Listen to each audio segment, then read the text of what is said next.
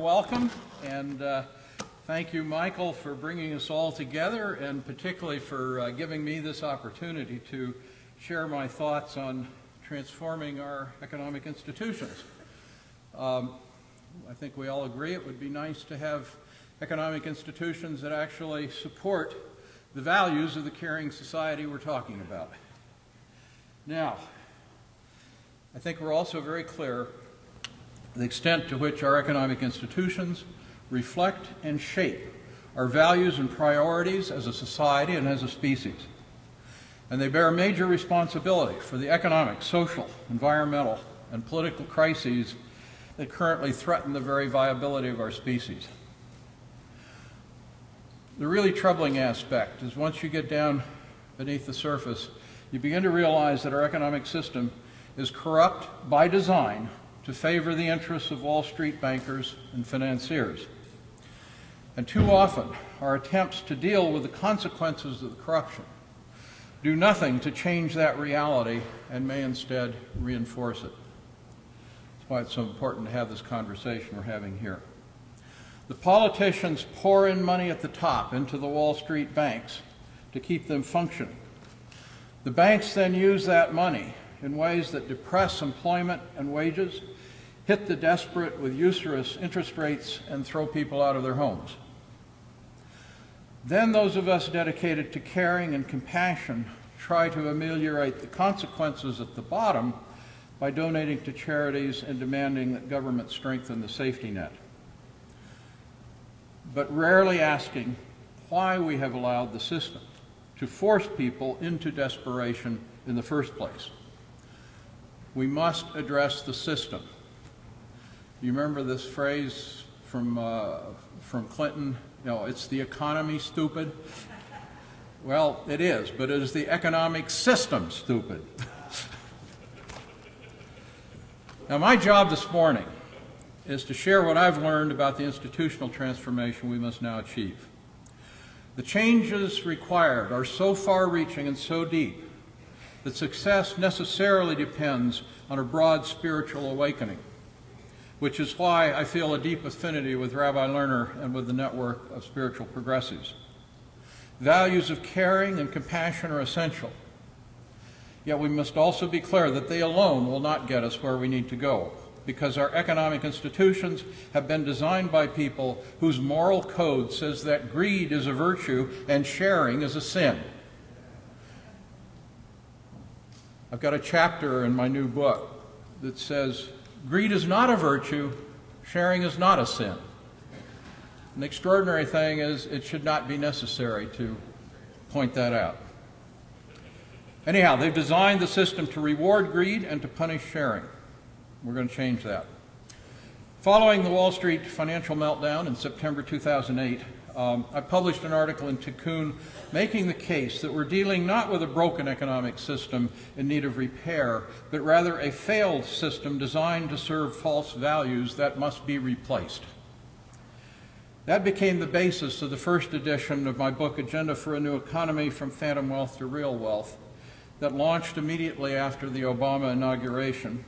It was launched at a national conference in that historic Wall Street Trinity Church that faces down Wall Street. You've all seen the pictures.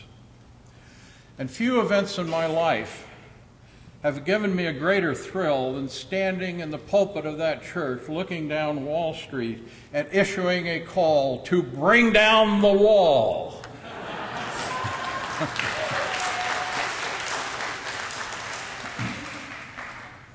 Now, as I was writing the first edition of Agenda for a New Economy, I joined with John Cavanagh, who's sitting with us down here in the front row. John is the director of the Institute for Policy Studies here in D.C., the oldest multi-issue progressive think tank in the city. And we joined together to form what we call the New Economy Working Group, which is a partnership of the Institute for Policy Studies, Yes Magazine, the Business Alliance for Local Living Economies, and the People-Centered Development Forum, in order to further develop and popularize a coherent agenda for a democratic, market-based restructuring of our economic system and institutions supporting of positive values. We work from the same premise that Rabbi Lerner recommended yesterday. We do not limit ourselves to what is currently practical or politically feasible. Rather, we start from what is necessary and desirable. Then the task is to figure out how to make it not just politically feasible, but a political imperative for our politicians, one that they cannot ignore. Now, our subsequent discussions greatly increased the clarity and coherence of the analysis and framework for action, which became the basis for the new edition of Agenda for a New Economy, which we're launching here today at this conference, and it's for sale by Busboys and Poets, a bookstore in the lobby. So you will have the first copies available anywhere at this store. And I do want to note that because of the slow state of the book distribution system, it won't be generally available in bookstores till August 1. So I suggest you take advantage of this opportunity. If you need to get it later, check the Yes Magazine bookstore. We'll also have advanced copies on the web, yesmagazine.org. Okay, during this session, I will lay out the key elements of our new economy agenda, and immediately following, for those who are interested, John Cavanagh, who co-chairs the New Economy Working Group, will be leading a breakout session panel discussion with Garl Purovitz, Heather Booth, Noel Ortega, and Rob Wiseman. I think you'll find this a fascinating conversation. This will be partly about how we're thinking about this and the implementation. Later this afternoon, Garl Purovitz and I will team up for a mini plenary that'll take it to another level. We'll have much more time for discussion there with a particular focus on issues of ownership. So let me give you an example of why this work of framing a new economy agenda is so important. The politicians here in Washington are focused on tweaking the rules governing Wall Street to make it a little bit more transparent, a little bit more stable, a bit more fair, and a bit less environmentally destructive. Some say, for example, that no bank should be too big to fail, and then they debate how big is too big. We say the appropriate question is how do we replace a Wall Street financial system designed and devoted to financing speculation, financial bubbles, and usury with a banking system designed and devoted to financing the creation of real community wealth. And I'll be saying more about exactly what that means later in the presentation. Now, when I step back and look at the incredible mismatch between the economic system we have and the economic system we need, I find myself wondering whether we humans are perhaps victims of some very bad cosmic practical joke. And as I was preparing this presentation, the following images came to my mind. So go a little journey with me. Imagine with me the Greek gods on Mount Olympus. They've gathered in council to discuss what to do about those demanding little humans down there on that little planet called Earth who think they're so damn special, some of them even think they're gods.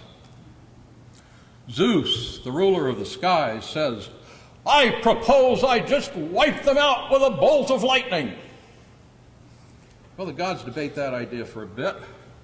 And eventually Hermes, the god of commerce and cunning, says, "Zeus, you know, that old bolt of lightning thing, that's too easy. And don't you think it's just a little bit crude?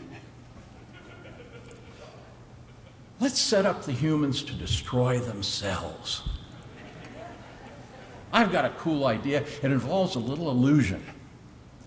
I have the power to induce a trance that will make the humans perceive money, which is nothing but a number, as real wealth, as the real prize, as the measure of individual accomplishment, and of the power and glory of the nation state. This will lure those foolish humans into a fatal competition to see who can acquire the most money by converting the real living wealth of their planet into financial assets that are in fact nothing more than numbers in a computer. They will soon be destroying each other and ultimately their planet's biosphere, and we will be rid of them by their own hand. It would be so much more amusing than a simple bolt of lightning." And most of the gods applauded. But Hestia, goddess of home and hearth, protests. "You know, these humans are basically good creatures with remarkable potential. We should not destroy them for our own amusement. Besides, they're much too smart and dedicated to their families and communities to fall for that cheap trick. It won't work." Aphrodite, the goddess of love and beauty, said, I agree with Hestia. Surely they will see through the illusion, and love will triumph in the end. Let me awaken that love, and we shall see that they are capable of much good. But Ares, god of war, and Hades, god of the underworld, overruled Aphrodite and Hestia. Ares said, let Hermes have his fun. It will provoke more war, which will indeed be very entertaining. Hades added, and they'll begin the torment of their souls even before they arrive in Hades, to suffer eternally for their arrogant stupidity. I love it. So Hermes induced his trance, and unfortunately we foolish humans fell for it. But the good news is, it isn't over yet. Millions of people around the world, including the spiritual progressives, are waking up from the trance, walking away from Wall Street, and directing their energy to creating a new economy devoted to new objectives, new values, new rules, new institutions. Furthermore, as most of you know from your own experience, the work we're doing together is incredibly exciting and fun. And it brings us into association with the world's most thoughtful, creative, loving, and generous people. And of course, our gathering here is a wonderful example. That's why I so much enjoy this work. That said, it is also serious work, because the institutions of the old economy threaten our very viability as a species. And it is profoundly spiritual work, because it is about reestablishing our connection to community, earth, and the spirit of creation. At its deepest level, our economic crisis is a spiritual crisis that I see framed very well by this well-known scriptural verse from Jesus' Sermon on the Mount. No one can serve two masters, for either he will hate the one and love the other, or else he will hold to the one and despise the other. You cannot serve God and mammon. That is so appropriate to our time. Mammon, of course, refers to money as an object of worship, an obsession that alienates us from one another, nature, and the spiritual intelligence that manifests in creation. Our economic institutions can be designed either to serve money or to serve life. But no one, neither person nor corporation, can serve two masters. Scripture tells us we must choose either money or life, and it is a profound and eternal truth. We have chosen money and are paying the price. Now, the work of those of us who choose service to life is to create, within a generation, a global system of human-scale, interconnected, local living economies that function in harmony with local bioregional ecosystems, meet the basic needs of all people, support just and democratic societies, and foster joyful community life. What I've just stated is actually the vision statement of the Business Alliance for Local Living Economies, which is a group I'm involved in that's creating this new economy. Now, you've noticed this is not exactly your standard Chamber of Commerce old economy agenda. Many would say it is politically impossible and hopelessly naive. It is, however, essential to the human future, and therefore we must make the politically impossible not only politically possible, but politically imperative. So we've got a little work to do. Now, even in the face of overwhelming evidence of the failure of the Wall Street-dominated economy, we have seen our political leaders fail time and again to rise to the challenge of setting a new economic course. It is in some respect for good reason. There is no alternative vision out there in the public discussion or consciousness.